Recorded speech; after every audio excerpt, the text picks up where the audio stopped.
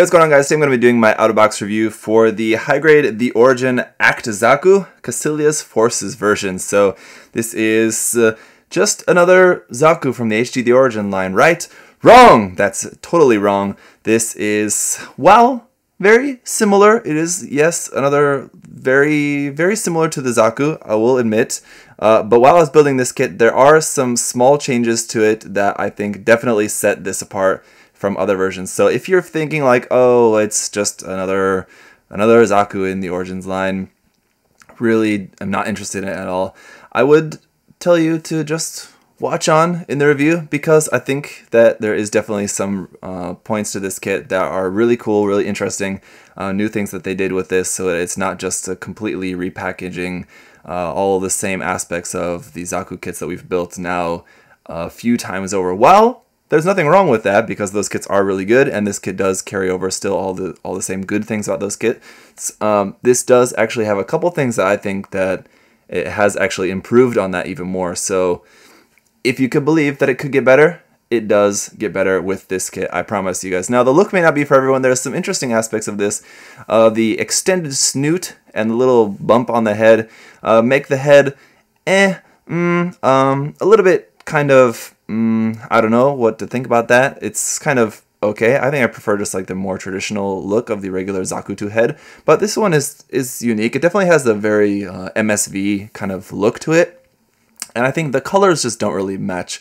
The colors just don't really strike me as a really typical kind of MSV color scheme. I think the regular Act Zaku kit that's coming out as a P-Bandai kit is maybe a little bit more MSV sort of looking, but I think something really like wild, more kind of one of the more interesting, unique MSV color schemes I think would probably look better on this kit. So I'm looking forward to painting it, and painting this kit will be very fun and very little seam line removal, because they have done something to fix the seam lines on this kit as well. So we'll talk all about that here in a minute. But as always, a big thank you to USA Gundam Store for sending me this kit, guys. Do check out the link to their store down below. Love those guys. USA Gundam Store. Use that ZakuAurelius 10 coupon code and save 10% there on their site. So let's take a closer look at this guy, and we'll go over a little bit of the articulation and some of those new points.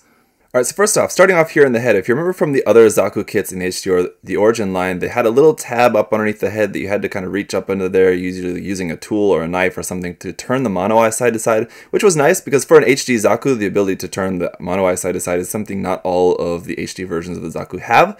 But in this kit, they've taken it one step farther, and they've done like with the Master Grade kit, where when you turn the head, the mono eye moves along with the head. So there's a gear in there on that part, so that will move along when you turn the head. There we go. It's a little bit sticky there, as you can see. Okay, the problem with that, with what it's doing, is that this part here is not supposed to move when you're turning the head. But if you're really trying, this part will also move. And if this part moves, then the mono eye won't move. So just make sure that this part is stuck down where it needs to be. Basically, I think just make sure the head is pressed down when you're turning it, and that should work fine to make sure that it turns the way that's supposed to. So while the gimmick doesn't work perfectly, totally seamlessly, I think it does work certainly well enough, and it's really cool that they were able to build that into an HD kit. It kind of makes sense. It's not really the most complicated thing, but that's a nice addition to that. Of course, the mono eye there is just a sticker. One complaint that I have had about these kits that does still unfortunately continue with this kit is that the mono eye is not a molded detail on there. So when you go to paint that, you have to just paint a perfect circle. Not the hardest thing to do, because you just take like a toothpick with a drop of paint and just drop it on there, and the drop will just flatten out as a circle. That's usually what I've done in the past, and it works out fine for Zaku mono eyes, but it's just much easier, much nicer when you have an actual raised detail on there. It's just very easy to just paint with a brush, just right over it, and you're good to go. Moving on to the chest here, you can see I have put a couple of the stickers on this. They don't look very good. You can see just stickers like these on top of dark plastic just never really look good. You can see the clear part of that too well, so I wouldn't really go with those on a painted kit, but the color separation here in the chest is amazing. Now, because this kit is so dark, here's where I think where the color scheme of it just kind of fails to show off how nice the kit is, just because everything's just kind of lost in this massive darkness here. But you have these gray parts, which is the color of the inner frame, just poking out here, here, and down here. And it looks really nice, but it's just kind of hard to notice when you're looking at the kit from afar. When you're looking at it up close, you can see those, and they look really cool. So once that's painted, again, I think those will really pop out nicely. While this doesn't quite have the stomach crunch range of the previous Zakus in the line, it does still have a pretty nice stomach crunch forward and back. Side to side, nothing really at all, but it can rotate a little bit. You can see as it rotates, it's pulling those side skirts because these hoses here that run from the backpack run into the side skirt, which is cool. So when you move this, those actually move together, and I think that does work pretty nicely. Another really small gimmick that this kit loses that the previous versions of the Zaku kits had is that the sides of the chest kind of collapse in over the front when you're wanting to bring the arms forward. This one doesn't have that, but honestly, I don't think that was really the most useful thing. It was just a really small amount of movement, and while it was a kind of cool gimmick, it really wasn't all that useful, and that holds true for a gimmick in the feet as well, which I'll come back to when we get down there to the feet. But for the arms here, the polycap will swing up. You can move the shoulder armor separately, so you can kind of move that out of the way. You're able to get the arm up vertically to about 90 degrees, which is not great, but it's not bad. Shoulder movement forward and back is just on a ball joint, so there's no swinging polycap or anything. It's just going to be whatever you can get out of that ball joint there. Here on the shoulder armor, this is the last remaining seam line on this kit. They've been able to engineer the other seam lines out, and it's basically just this one here on this shoulder armor. Not a big surprise, that's a pretty common one, but it's nice that the other ones are gone. Otherwise, the arm articulation is the same as usual. It rotates there at the top, 180 degrees. Nice full double joint here in the elbow. And then the wrist is just on ball joints here with our two hands, are just our holding hands here on the kit for now. And here's where you can see where they've fixed one of the seam lines, and what they've did is they've just turned it into a panel line. So it's not really the best fix. I still think they definitely could engineer this arm in a way that there's no seam line there. They could make this into two separate pieces. Instead of two pieces side to side, just two pieces here, like the main forearm part that you slide up onto there, and then like the wrist cuff part that you slide up on there to cap that part off. I'm sure that could be done. I really don't know why they don't do that, but for whatever reason, that's just how it is. Front skirt armor can move independently and should be able to get completely out of the way as much as you'd like. It doesn't seem like that's going to be hindering any movement there in the leg. The side skirts, while I pointed out it was cool that they rotate, that they kind of move a little bit when you rotate at the upper body. As far as their movement on their own, they don't really move at all. You can't really move them out of the way for the legs. So if you want to get the legs in a really wide stance, you are able to do that, but it doesn't really, the side skirts don't really move at all, but they also don't really hinder anything, so it's not bad. Going around here to the backpack for a moment, the backpack is not new, so we do have these ports here on the side, so if you had different versions of the Zaku kits that had like the bazooka attachment, you could attach the bazooka onto the backpack here. But for this particular kit, we are able to plug on the large heat hawks there onto the backpack as well, so we'll come back to that. The little thruster bells here do move slightly up and down, not really too much. The back skirt doesn't move at all, but the same connection ports there, which really haven't been utilized too much on any of the Zaku kits, but those are still there. Same hip joint here, where the whole hip joint will swing forward and back. As you saw, the legs can go plenty far out to the side. Forward as well, not really going to be any issues here with that front skirt getting completely up and out of the way. Nice double bend in the knee, so you can get a nice separation of that knee armor there. Looking very cool with all that separation and that nice detail there on the parts inside the knee joint, all very nice. Here on the lower leg, this is where the previous kits did have also seam lines down the side. They fixed that here by just making those two halves of the leg just sandwiched together, and on the back of the leg they've turned that seam into a panel line. On the front of the leg, it's just a separate part that plugs onto the front of the leg to cover up that seam, so no seams here on the legs at all. Very nice. Well, it looks like this front bit of ankle armor here might move. It actually doesn't. That's just solid on there, and the back part there as well. Those are just solid pieces, but here you can see just a little bit more of that gray kind of inner frame plastic color just poking through there on the back. Now the ankle is another aspect of the kit that's changed, and I think it can be for the better or worse. It's pretty much the same, but one thing that it does get rid of is it gets rid of the gimmick of the previous kits where the foot, actually when you move the foot forward,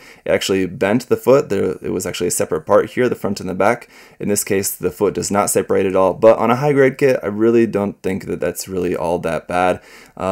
Again, it was a really small amount of movement there in the foot. It was cool, and it was a really interesting engineering they did with the previous versions, but the fact that it's gone with this kit, I really don't think that it's that big of a deal. This new ankle joint is pretty nice. It'll allow you to bring the foot forward all the way to there, back to here, and you can kind of fold that around to point the foot actually down pretty far, which looks pretty nice. You usually don't see that kind of downward movement on a Zaku foot, so that's pretty nice. Side to side of the ankle is actually not too bad either. You can get that to a pretty good wide stance there. And then up underneath the feet, full details there, no hollow spaces or anything. Really, really nice detail. Alright, so to go over the accessories quickly, we have, again, these sticker sheets. I said I used some of them. As you can see, I didn't use all of them. A lot of these smaller markings and these numbers, you can choose which number you want to use. I just threw a few on there just for the sake of showing you guys how they look.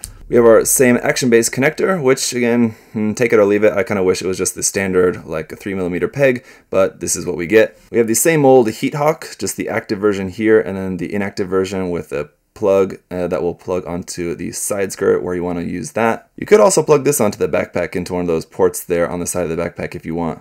We have one open hand for the left hand. It's kind of an open hand slash gun support hand. And we also have a trigger finger hand for the right hand, which, as you can see, is mounted onto our new weapon for this kit. This is the quadruple mount machine gun. It's a pretty interesting looking weapon. I think it's very unique. It's sort of like a kind of simple handheld Gatling gun, or just like a 4-barrel machine gun basically. The secondary handle, while it is very strange looking, will fold out to the side. You do want to be careful with that while plugging that part in. This connection here, you can see I got a little bit of a white stress mark on that, which means I kind of pressed a little bit hard, and this is just a really thin piece of plastic, so do be careful. Speaking of thin, this back, like butt of the machine gun here, also very thin parts, very interesting, unique design. So very unique. That's definitely what we can say about this gun. I like it though. Unique is different. It's good. But then probably my favorite new weapon for this guy is the set of large heat hawks. Now this is, I think, a really cool take on the classic heat hawk design, which, as I've said before, I know some people like it, but it gets a little bit boring for me. It's just kind of the same thing.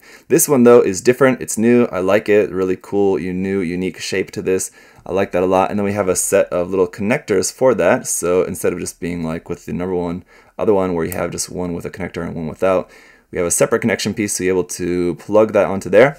And you can plug these onto the side skirts like so. So you can have them on there like that. And then again, you can plug this onto the backpack if you so choose to have it there. If you wanted to have that on there like that, so you could have the two of those plugged up onto the backpack if you want. And then you could also plug one onto the connection on the back skirt as well. So you can get really creative with where you want to plug all your weapons and everything on this. You can plug them pretty much anywhere. One thing that I find intriguing, and maybe one of you guys can answer this for me, was this connection piece. This peg side is where that plugs down onto the kit. Now on the other side there's this square peg, which seems like that's supposed to plug onto something. Otherwise there's not really any point to that being on there, this extra little like tab on the side. That seems like that's also supposed to plug into something, but I can't really quite figure out what. And it doesn't really show anything in the manual, so if you guys have any idea, or maybe you've seen that around on the internet, maybe let me know. So that's the thing I've made clear at this point. While I think there's a lot of really cool advancements to this kit, Bandai's just kind of really shooting themselves in the foot by bringing this out at this point. I think people are just kind of tired of this and probably just going to see it as just another Zaku in the line without being able to really notice a lot of the little finer points to the kit, which I think really make this kit really worthwhile. I really enjoyed it a lot, actually. And while the design, I think there's aspects of the design that I like personally and some that I don't. It's not your average Zaku design. It definitely has that little bit more MSV feel to it, which that as well not going to appeal to everyone. Just for the uniqueness of the design, the uniqueness of those new weapons, which is also another thing that I think is definitely worth checking out, because most of the other Zaku kits have all pretty much come with the same different weapons: the long rifle, the bazooka, the Zaku machine gun, the heat hawk. That's pretty much it. This one has totally new weapons, which is really cool, and just one more reason why I think this one definitely should not be passed up. As far as any negatives of the kit, I mean, really, as far as what you're getting with the kit, there's really not too much negative that I could really say about it. Like I said, there's one seam line on the kit, really, aside from maybe whatever's on the weapons, which is even then it's not really much there. Even on like the large heat hawks and on the machine gun, there's really not much seam line there either. So as far as that, in terms of like stickers, missing color, I would say it's probably missing like a few little tiny little bits of gray or something on some mechanical little details, but even the master grades have that, so I'm not really going to fault it too much for that either. The stickers that you get with it, I mean, are just standard marking decals. There's not really too much that they can do about that, unless they were going to give you water slides, which, as we know, we just don't get with high-grade kits. So, I mean, if you had any doubts about getting this kit, I can pretty much tell you that there's really nothing that you need to worry about with this kit. It is 100%, almost 100% positive. So as long as you are okay with the colors or you paint, and as long as you like the design, then you're gonna love this kit.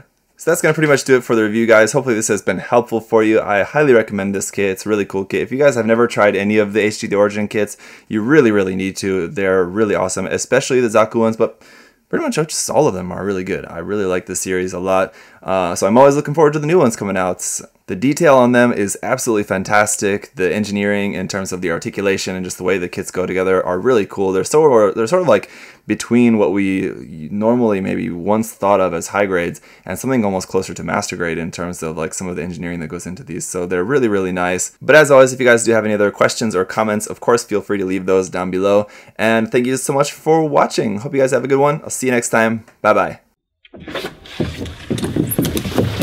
Hey! Thanks for watching, guys.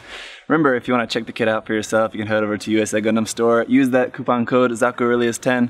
Save yourself 10%. Thanks for watching, guys. See you next time. Bye-bye.